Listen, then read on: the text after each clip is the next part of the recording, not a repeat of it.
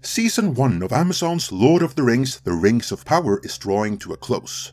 And in the face of negative reviews, a hostile fanbase, and by all objective metrics, extremely lackluster viewing figures, the powers that be must have decided that it was high time to put a spin on the situation and establish the official industry narrative.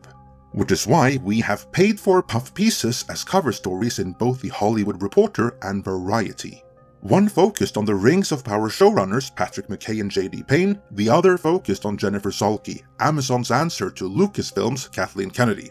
Between these two puff pieces, there is a lot to unpack here, so it will take a few videos to get through it all and sort reality from the spin and the misdirects.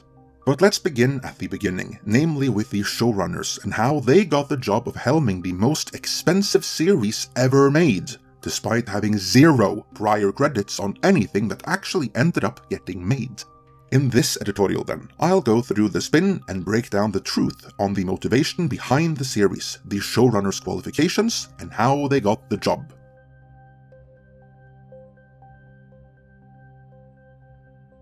This comes from the October 5th Hollywood Reporter piece titled "The Rings of Power Showrunners Break Silence on Backlash, Sauron and Season 2. And it's a big piece, with the byline, "Two first-time showrunners who landed TV's biggest series give the Hollywood Reporter a behind-the-scenes tour as they navigate challenges even scarier than Mordor, from patently evil online trolling to massive industry expectations."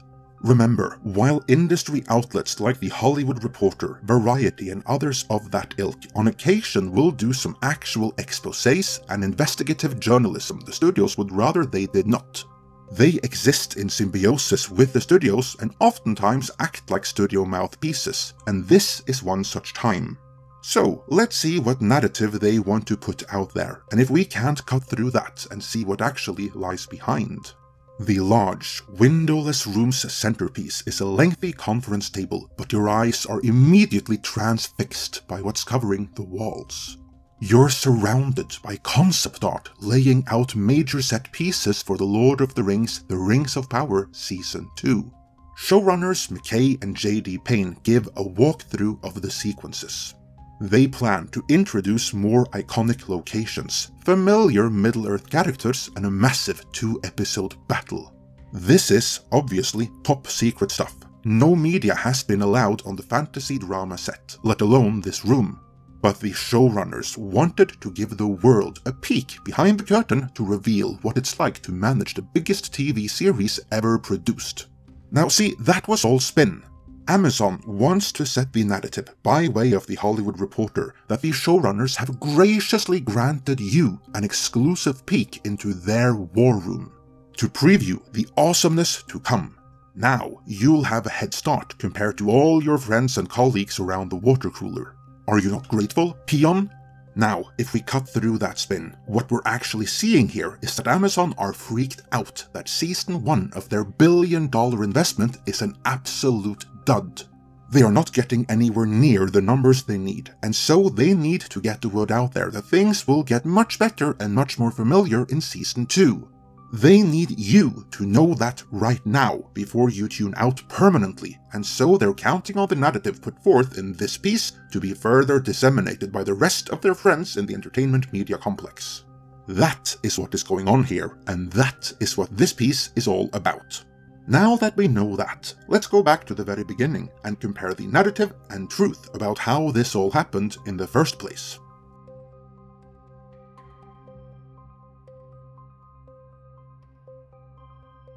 Before going through how all this came together, the Hollywood Reporter let the showrunners address the criticism which hurts them the most.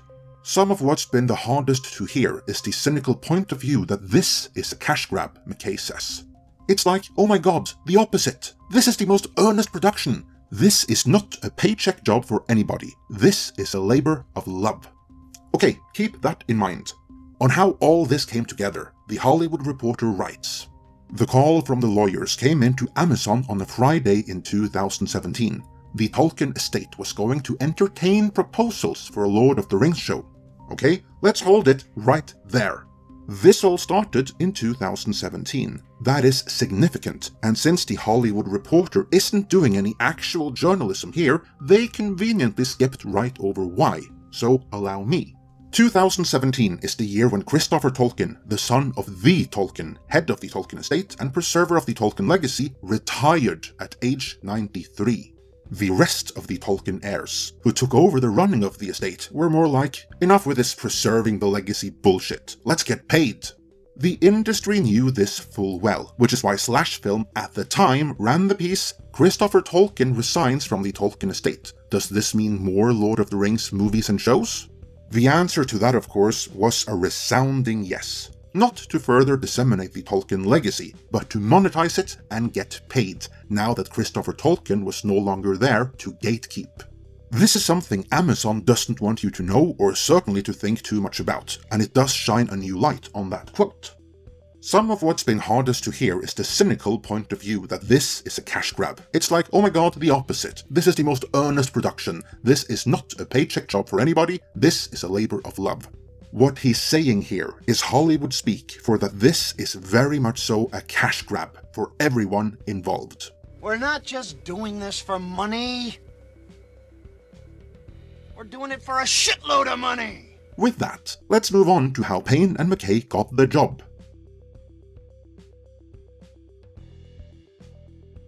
The Hollywood Reporter writes, when Payne, 42, and McKay, 41, heard from their reps that Rings was coming to TV, McKay says a shiver ran through us. The duo first met in junior high in Northern Virginia and became friends when they joined the same debate team in high school. Ah, so they are politicians with the gift of the gab. That explains how they ended up at Bad Robot. They moved to Los Angeles and spent years toiling in the screenwriting game without a big win. Their previous gig was at Bad Robot, where they punched up scripts and developed several projects, such as an abandoned Star Trek movie.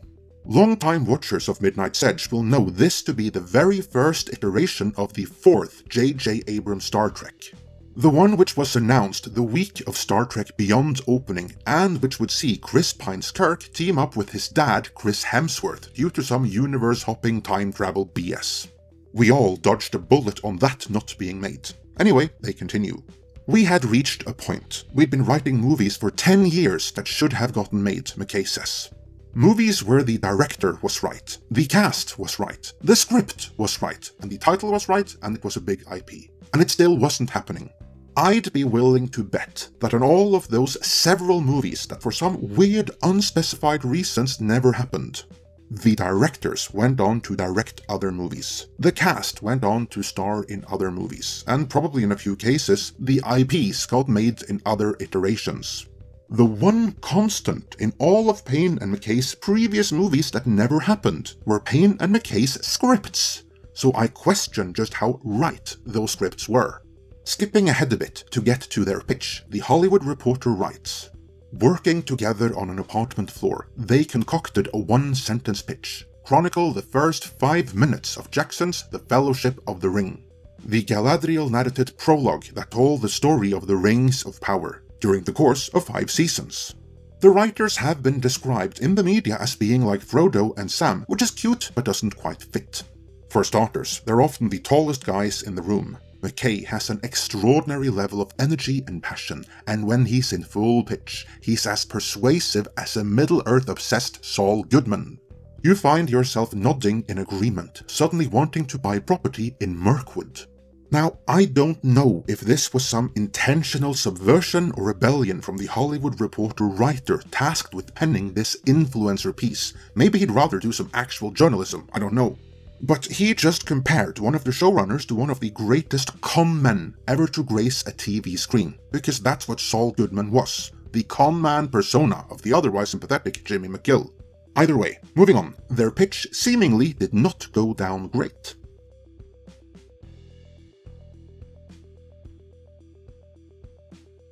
According to the Hollywood Reporter, they were up against people with actual resumes. Trying to convince executives to bank on 2 guys with 0 IMDb credits instead of proven Hollywood hitmakers was no easy task. The people we were up against have resumes that on paper would be more suited to the gig, McKay says. We were the dark horse candidates. At one point, Payne and McKay asked mentor and former boss J.J. Abrams to call Amazon to put in a good word, and he did. "We feel like that moved the needle," says McKay. Then the Hollywood Reporter instantly skips to full-on spin mode. No questions, no explorations of what happened next, just sheer and utter spin and narrative. Yet the deciding factor was their fleshed out story and passion for and depth of knowledge of Tolkien's world.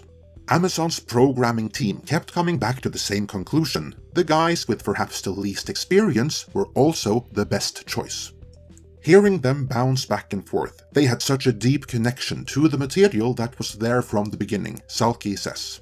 This would be the same Jennifer Salke who cancelled Amazon's Conan and fired showrunners Ryan Condal and Miguel Sapochnik, which enabled them to create House of the Dragon for HBO. Just wait till we get around to her. But on their appointment as Lord of the Rings showrunners, McKay says dryly of Amazon, "I imagine it was very scary for them." But how could it be if they thought they were the best choice? What the Hollywood Reporter was so desperate to skip over, no doubt on Amazon's behest, was that J.J. Abrams putting in a good word for them is the only reason why they were hired. Remember, this was before the rise of Palpatine. The industry still fully bought into the J.J. Abrams hype that he was the next Spielberg. Word had yet to spread that the only ones who actually make any money on Bad Robot productions are Bad Robot themselves. So exactly what did J.J. say to Amazon? That they were really good, despite all their movies falling apart in pre-production? That he would be there to help them, ensuring that there were enough mystery boxes? We don't know. But we do know that Daddy J.J. Abrams is why they got the job. Our good friend and former network executive Paul Chato said it best. "I would honestly not say this out loud to anyone." And that's exactly right, because it only goes to show that they weren't up for the job. But they say more than that out loudly, namely what they think about the fans. We'll cover that and more in the next video, so make sure you like this one, subscribe, and indicate you want notifications on all videos so you don't miss out on that. For now, let me know your thoughts on these revelations in the comments.